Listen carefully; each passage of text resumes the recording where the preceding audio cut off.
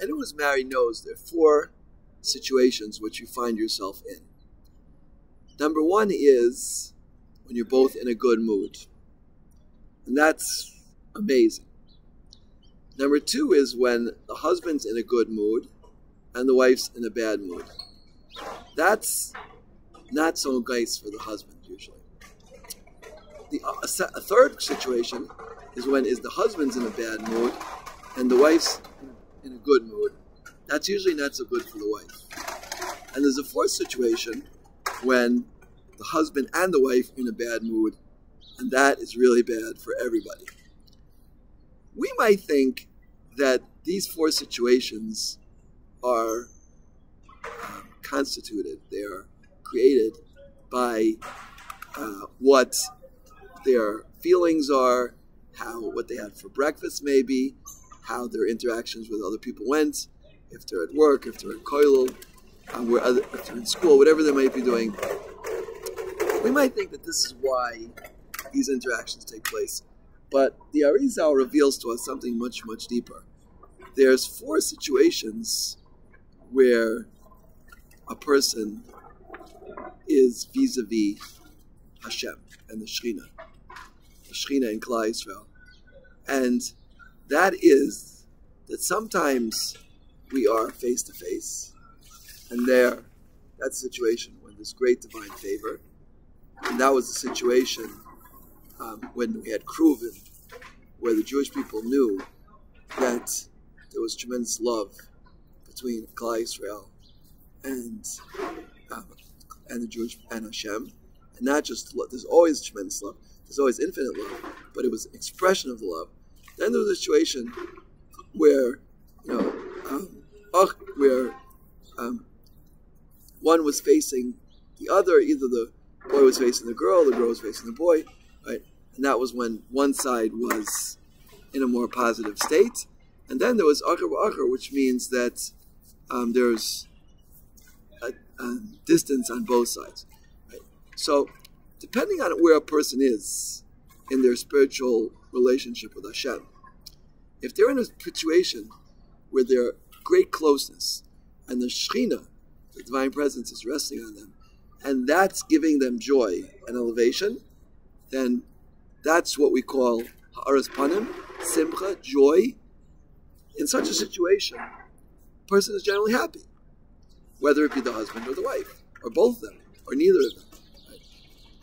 If they're both able to maintain the situation, the husband and wife are both able to live, working on their midos, being mavatir, conceding to each other, looking to help the other person, always thinking about the other person, there'll be a constant state of joy. It'll be like this. It'll be panim b'panim. And that's called shalom bayis. That's called ish v'isha, shalom b'neihem, shechina b'neihem. Right? If there's peace between them, then divine presence is there, and there's a tremendous amount of divine light resting on their marriage, and because the Shekhinah is with them. The moment that one of them is not functioning in that capacity, either the husband or the wife, then it's what's called panim b'acher, acher b'panim. Then there's the Shekhinah is in a distance, there's more distance from them, right? And if they reach a situation where they're both not functioning well spiritually, that's called acher b'acher. Then, as Chazal tell us, ish v'isha, right?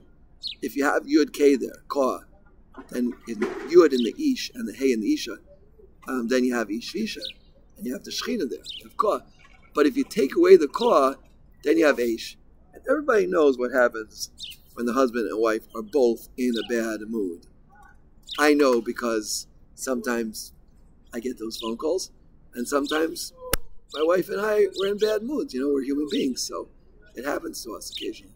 Baruch Hashem, less than used to, but occasionally it happens. So this is what we need to work on if we want to have divine presence in our homes, and we want to live a happy, blissful marital life. One of the most difficult challenges in life is to maintain shalom bayis. I remember one Erev Yom Kippur, I called up my Rebbe, Rav Shlomo Brevda, Zecher Tzaddik of Kaddish Levracha. And I asked him a question. I said, I saw in the Sefer from his Rebbe, Rav Chazkel Levenstein, it says that even a one-day-old baby is judged. I said, how do you judge a one-day-old baby? What's there to judge about this little pitchkalach? And he screamed at me, he says, you stupid American, he said. This is what you're thinking about every Yom Kippur? Work on your Shalom Bayis. And how right he was. A person who works on Shalom Bayis, especially a man, because the men need to work on it very, very much, because they're naturally self-centered. A man works on it, but women are also invited to join this endeavor. But a man who works on Shalom Bayis, right, will see the greatest fruit from it. Because working on your Shalom Bayis means working on your relationship with Hashem. Remember, Ish v'Isha, Shechina b'neihem, Shalom b'neihem. Shalom b'neihem, Shechina b'neihem. If the Yud K is there, if the person is connected with Hashem, which means that he's working on his midas, he's being mivater, he's saying Kol ma'adav rachman tov of it. He's not being overly spoiled, overly worked up by his wife, who might be in a bad mood. And maybe he's in a bad mood because you caused it, or maybe she's in a bad mood because the neighbor was not nice to her, or maybe she's just in a bad mood because she's in a bad mood. It happens. Maybe she burnt the chicken, and that made her upset. So a man who's working on Shalom Bayis, right, the Shekhinah is there, and so he should strengthen his wife. So she should also have the tenacity and have the strength to do that. And the same thing is true when the husband's in a bad mood, right? If the wife can just, as Rav used to say from the British, it should let her husband's insensitive comments roll like water off a duck's back, just cascading down the duck's back, like that. And if she could do that, then she'll be in a really good place. She should remember the Gemara in Sanhedrin, which says every time someone makes a cruel statement to you, then you lose 100 of errors. So if your husband's like in a really bad mood, he might say 25 insensitive statements. Just count that. That's 2,500 of errors. So that's like a lot of Lashon Hara is covered by that. And all you have to do is be quiet. Toile eretz al blima. Misha bolam pi b'shas machlokas. Somebody closes their mouth, they have machlokas. That is what keeps the world going. So this is some practical advice for marriage. Not that I'm worthy to give it at all. If you want to have any doubt, just ask my wife. But this is what I understand from the Arizal, and this is what I understand from my experience, and this is what I understand from seeing other people. And again, we spoke in the last classes about removing levels of darkness. The darkness is holding back the light, and the more darkness you remove, the more light is revealed. If this is true in anywhere, it's true in Shalom Bayis. If a person is able to keep quiet, be mivater, work on their midos, say nice things to your spouse. One of my Talmidim came up to me, and said, I really want to do something nice for my wife. What can I do? I said, by supper, when you're sitting eating together, every night try to think of one compliment for your wife. Right? And it shouldn't be so hard. A person who really has a proper marriage should have at least 1,000 compliments for their spouse. If you don't have a minimum of 100 compliments ready for your spouse, then you have to work on your marriage, because your spouse does so many things for you, right? If you're a man, then she takes care of your children, and she takes care of your home, and she takes care of your meals, whatever type of job she does. She just orders pizza, right? She made the phone call, right? So think of all the things you could say. And he started doing it, and he said, wow, it really helped my wife so much. Have this particular Avrech is a tzaddik, but we can all follow in his footsteps, whether we be men or women, right? Say good things about your spouse. Look for their faults. Sorry. Don't look. Try not to look for their faults. Look for their good, positive attributes. Focus on them. Always focus on the positive, right? Because if you think your spouse has bad faults, you're right. They probably have a lot, right? I can think of myself of at least 7,320 6 things I have to work on, and that was only yesterday. Today is probably even more. Because if we're really honest with ourselves, we realize our shortcomings. But we don't let it get us down, because we realize, again, those are all layers of darkness which are holding back light. And we have to thank Hashem for every single fault we have, because that allows us to bring more and more light into our life. So Hashem, in His infinite mercy, should help us in our marriages and with our children and with our parnasa and with our health.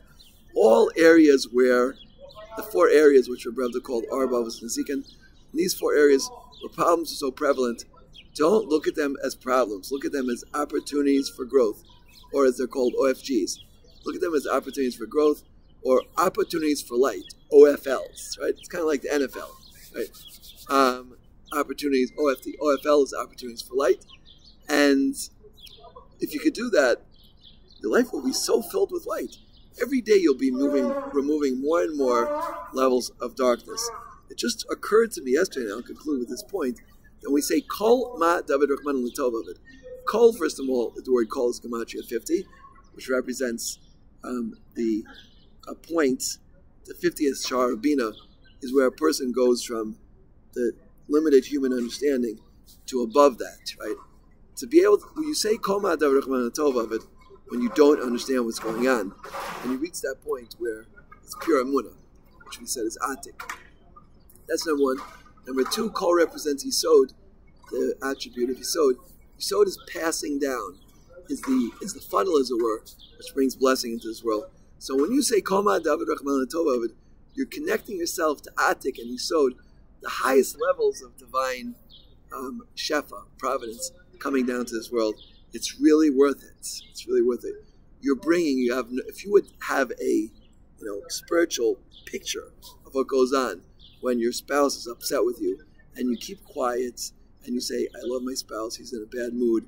It's panim ba'achar, right? Panim ba'achar, which means that he's in a bad mood, and I'm in a good mood, hopefully, and I'm just going to accept it. And Hashem knows that I need to get rid of 2,500 Averas. If He said 25 nasty things to me, then I'm getting rid of 2,500 Averas.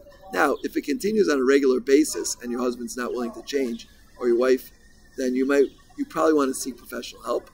And I know one of the best, a psychologist here in Israel, who Shlomo Zalman Auerbach, told me that Tishma L'Kolo, he's a brilliant person. If you get in touch with me at DY Travis 613, he does Zoom meetings. I can put you in touch with him. And therefore, you might need someone like that if it's happening every single day. But if you're like most people, that happens occasionally, that your spouse is in a bad mood, your husband or your wife, then try to remember this idea of panim v'achar v'achar v'panim, that sometimes the wife has the light and the husband is missing it, and then he's in a bad mood, she's in a good mood. Or achar v'panim, sometimes the husband has the light and the wife is not getting it. And that's why it's a, and if you live your life like that, you'll have bliss. You'll be in heaven on this world. Be living in Olam Haba. So, again, I ask you, please join me daily for these classes so we can strengthen ourselves together. Press the follow button now and join me. And let's try to work on all areas of our Lord Hashem, so we can thank Hashem for things which look bad but are really good. Right? And especially those levels of darkness, let's try to remove them so we can let the Shefa, the cornucopia, the infinite divine light into our life. Amen.